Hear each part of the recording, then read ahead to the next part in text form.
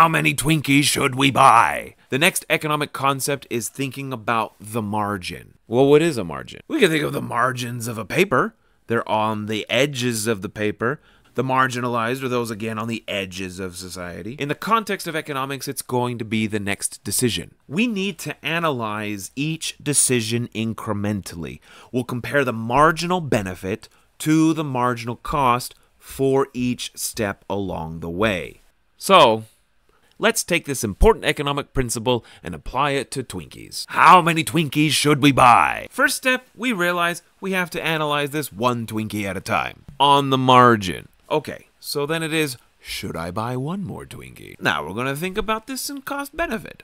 Is the marginal benefit I get from enjoying the Twinkie bigger than the marginal cost? Now remember, the marginal cost is not just the dollars, but it's also the potential imbalance of health, as it were.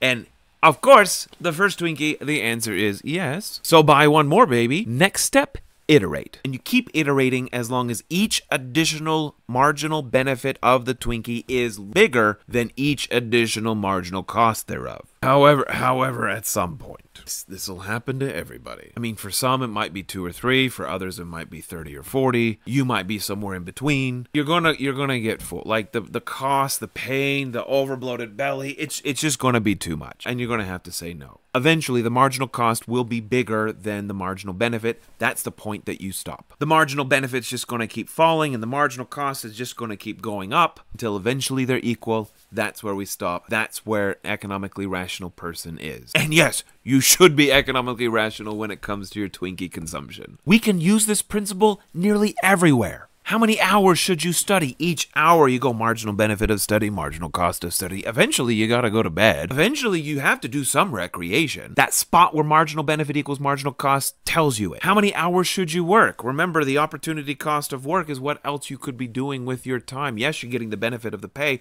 but you're giving up something else along the way. Eventually marginal benefit equals marginal cost and you should stop working. It's not just for individuals. Producers need to ask, how many tons of ice cream should Tillamook produce this year? And on the other side, how many times should you eat out this month? Eating out is great. You get so much benefit out of it, but eventually that marginal cost really starts to increment up. The opportunity cost of eating out is eating groceries at home, which are substantially cheaper. So, part of this decision-making means that we have to ignore sunk costs. What do I mean by that? These are costs that cannot be reversed. This is a cost that exists regardless of whether you make the choice or not. There's nothing you can do to avoid it. A common example is if you have season tickets to a baseball team and it's raining cats and dogs one of those days. You didn't sleep well the night before. You would rather stay home. The benefit you get from going to the game is smaller than the cost of going to the game. Some people would say, but the cost is zero. I've already paid for those tickets. You go to the game, the marginal cost of attending it's going to be zero. True, but there's also the cost of your time and the opportunity cost of what you would do instead. Going to bed early, nice and warm and dry. Another example is the question of whether or not you should continue dating someone if the relationship is going sour. It doesn't matter if you've been together for 5 years. That's in the past.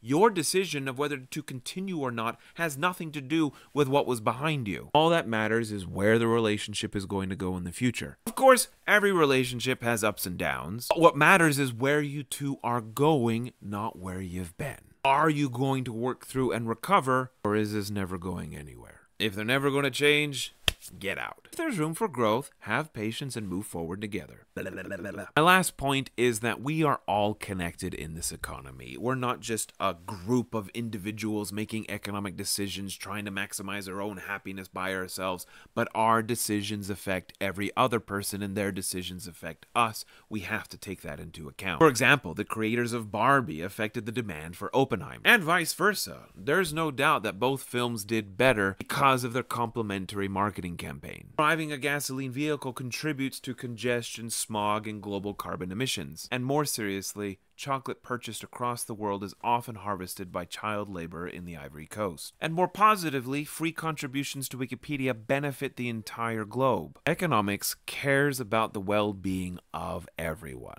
This class should give you the tools, the perspective, and the power to make this world a better place.